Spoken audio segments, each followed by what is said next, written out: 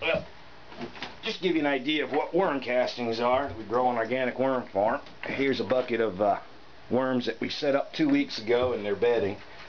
And we tried to give a better idea of these granular type worm castings. Are actually black, and give an idea of where the name black gold actually came from. But to give you an idea, I wasn't even going to turn the machine on.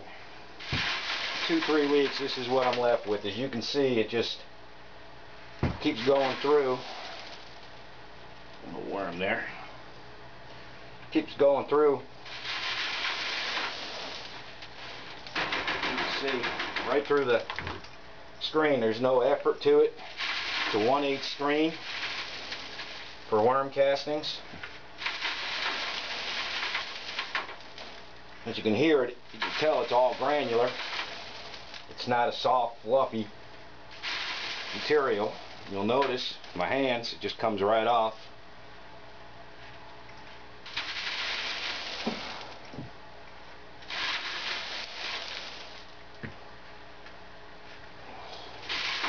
And you can see as I get further down in the bucket, it just keeps going. The whole bucket gets converted this way in just 2 weeks' time. And it creates this nice granular type of material, and you can see it's not all sticky and wet. And you can just go right through the whole bucket this way, or take your worms out and really use it. You'll have some debris. You can see I got some bark and things in there, but other than that, just keep going right through the bucket. As I did.